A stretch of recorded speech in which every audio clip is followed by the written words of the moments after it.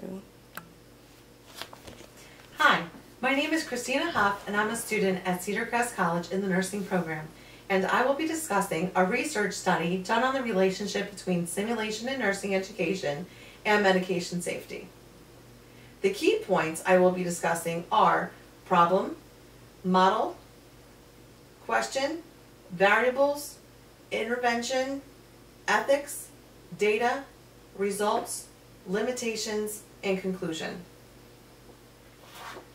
The problem of the study is to identify if nursing students participated in simulation labs, and could it reduce medication errors, because the research problem is medication administration errors that are due to nursing students not having enough experience and being distracted when administering medication.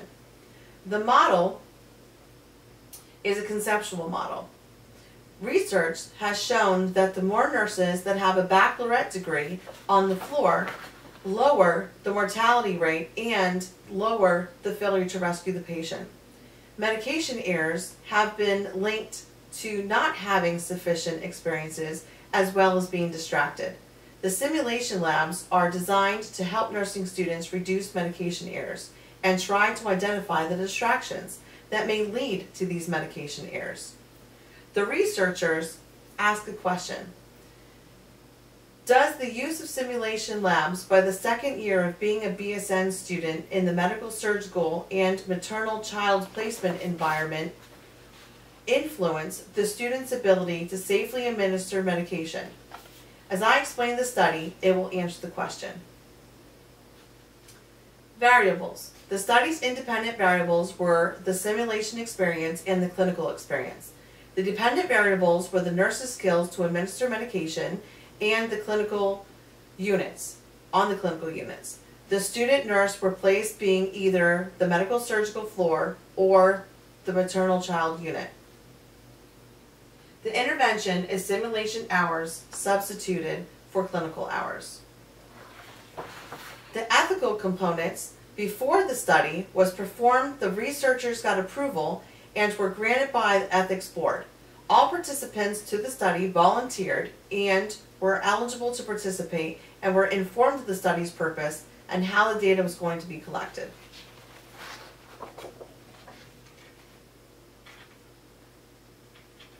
The sample.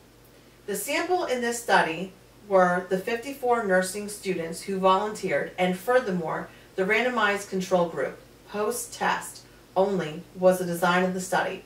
As you can see in the table, there are two groups. The control group that consisted of 18 students, and the maternal child unit, and 12 students placed in the medical surgical unit with a total of 30. In the treatment group, under the maternal unit, you had 10.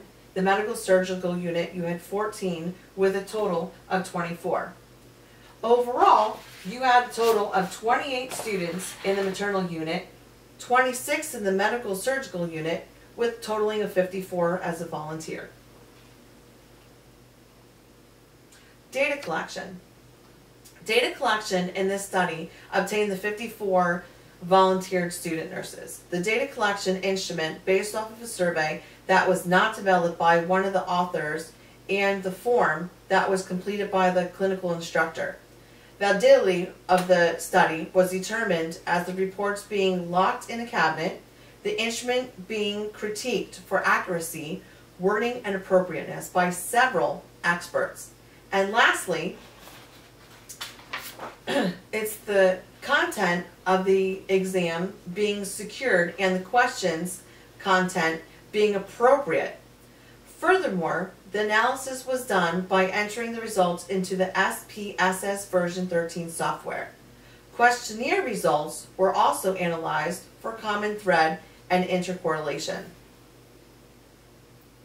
Now the results of the study were as follows. The treatment groups had less medication errors during administration because of their exposure to simulation. On the other hand, the control groups had more medication errors because of not having any exposure to simulation. The results of the errors were based on actual errors and potential errors. Lack of knowledge and distractions were the results of the p-value were the Poisson distribution of the p-value less than 0.05 and the chi-square, which the p-value of that was less than 0.001, and it was highly significant. Next we have implications. Implications of the study that will be useful and applying to nursing practice are: nurse will perform better, meet instructors' expectations, gain knowledge of medication administration, have less knowledge gaps, increase their critical thinking skills, and prioritize what is significant when administering medications. Limitations. A small sample size was obtained by only using the 54 volunteer nursing students from, it was 2 groups from the same nursing program. The study used 2 community hospitals which could have been using different medication systems, and one could have been easier than the other. Each group of students had a different instructor, which may also have provided a bias to the study when reporting the errors. Students had concerns because they had never been exposed to the simulation and may have not participated in the study due to the fear of being failed in clinical. In conclusion, it is that the simulation labs improve student nursing's knowledge. The simulation gives the student nurses have the chance to recognize error in knowledge or medication administration. Student nurses have the room to make error. Clinical instructors have the opportunity to report differences in different clinical scenarios.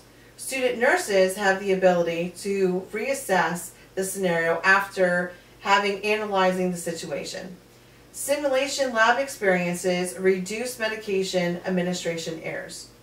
Simulation lab investigates patient safety, and lastly, simulation lab experience should be replicated on a larger scale of student nurses using more than one program.